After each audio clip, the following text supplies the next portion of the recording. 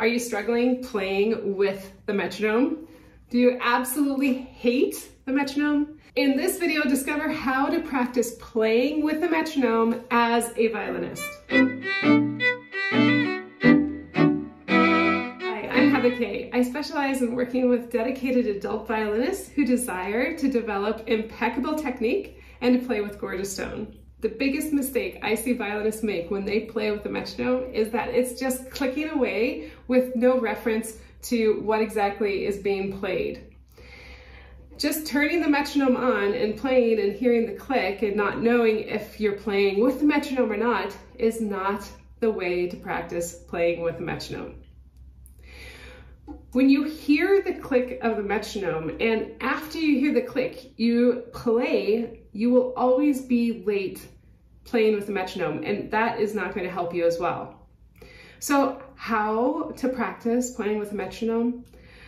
First off, you need to understand how to anticipate the beat. So for a split second before you hear the click, you should be thinking about that next beat. When you hear the click and then you play the beat, it will be late. So how can we practice this? The first step, and literally it is the first step, is not to play at all. I'm going to go ahead and turn the metronome on and we're going to walk with the metronome. So I have it set at 92, you could set it at 80, and all you need to do is walk with the metronome. And making sure that each foot and each step is with the click. Why this is important is because when you put your foot down on the floor and that's matching the click, there was a moment where you had to think a second before the click of what to do. You had to anticipate the fact that you have to lift your leg up and set it down with the click. So this is the same in violin playing. It's a physical movement that we make with our arm to move the bow or to pluck with the finger. And we have to think before the click in order to be with the click. It's not click foot or click play, you'll be late. You need to anticipate and play.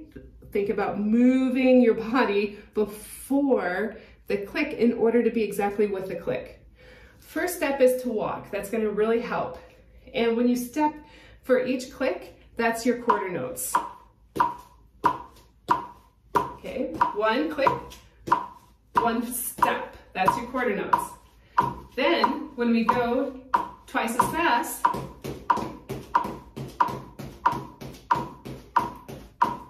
that's our eighth notes. When you practice twice as fast with your eighth notes, you can think every click will be with the left foot or every click will be with the right foot. And that way you're going to make sure that you are stepping to the eighth notes with the metronome. Once you're able to walk with the metronome, your quarters and your eighths, then you can bring your bow into the picture. Now, if you find 92 is too fast, you can always slow down the tempo to be at 80 or even down to 60. The speed is not important. What is important is that you're exactly with the metronome. So I have it at 92. Let's continue with those quarter notes. We'll start walking.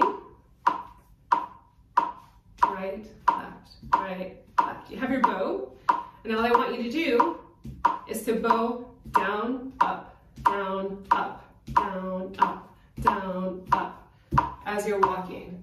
Okay, these are our quarter notes. And then we'll go into eighths.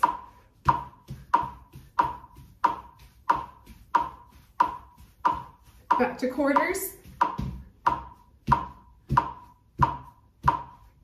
To eighths.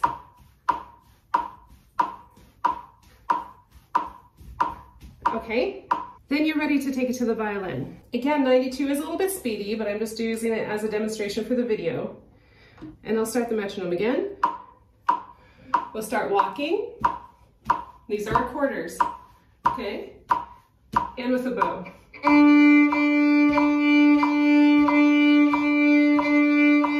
Okay, then we'll add the eighths.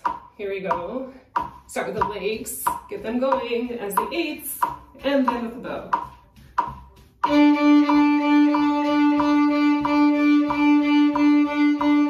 Okay, it's a bit challenging to put the legs and the arm together and then be bouncing up and down and playing the violin at the same time, but it gives you the idea of how this rhythm gets into the bow arm. So then eventually just take out the legs and play with the metronome without the walking. So start with quarters. And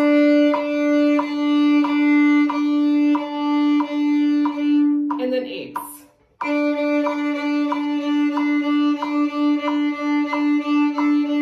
And I would do that on open strings. Don't worry about notes or your left hand. Just get this feeling of the rhythm in your right arm. Now, if you want to take it even further, you can apply this method to triplets. So what we'll do is we're going to slow the metronome down to 60 because triplets are really pretty quick. What I see is the biggest mistake with triplets is the fact that they're not equally placed. So triplets need to be, but sometimes they get uneven and they kind of turn into maybe an eighth and 2/16, somewhere in the middle of eighth, 2/16 and triplets. So just make sure that each note in the triplet is equally spaced. So let's first do our walking. I have it down to 60. So you can even think before you start. Triplet, triplet, left, right, left, right, left, right, okay? And we'll walk to it.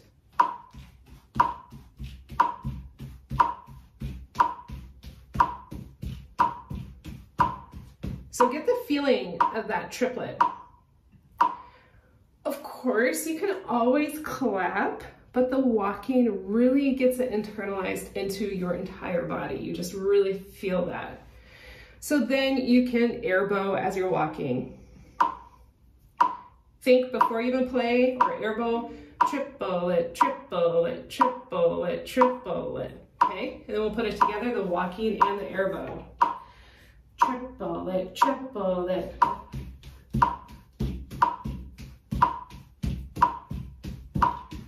Okay, excellent. Now what I love about this exercise is the fact that as violinists, when we play triplets, each triplet is a different bow direction. So our first triplet starts down. Our next triplet is up. Okay, and you can really feel that as you're tapping it out.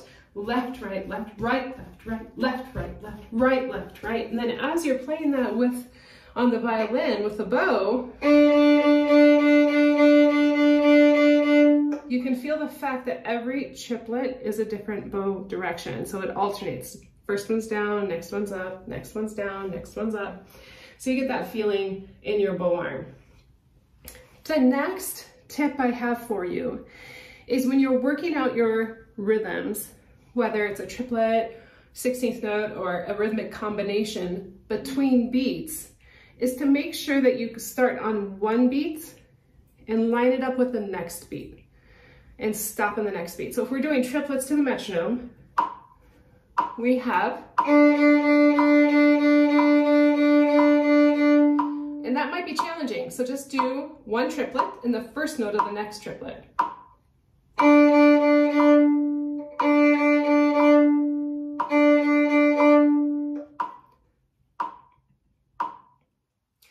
That way you can really know if that triplet is being placed accurately, if you are landing the next triplet with the click. So I've given you quite a bit to work on in this video on how to really internalize that beat within your body, to anticipate it, not to be a reaction to the click, but to anticipate what you need to do in order to play with the click.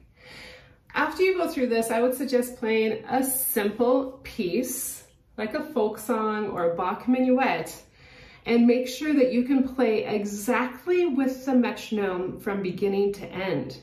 That way, you understand how to retrain yourself to play with the metronome, and then you can take it to more difficult, advanced pieces to know that you are truly playing with a metronome and it's not some background click that has no relationship to what you are doing. If you like this video, I'm sure you would love to subscribe to my email newsletter, where I send out every week tips on how to become a better violinist and updates on the courses that I offer online, whether they are workshops, online programs, or private sessions.